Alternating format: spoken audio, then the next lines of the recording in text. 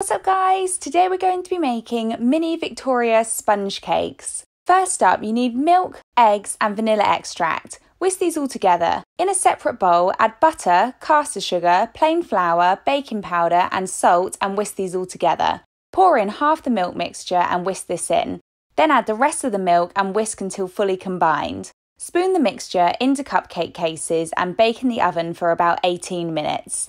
For the icing, add butter and icing sugar to a bowl and whisk these together. Then add vanilla extract and milk and whisk until thick and fluffy. Grab your cooled cupcakes and cut them in half as shown. Spoon on your favourite jam and spread it out to the edges. Pipe on your buttercream icing, then pop on the top of the cupcake. Pipe some more buttercream onto the top, then finish it off with a couple strawberries. And that's it. Enjoy!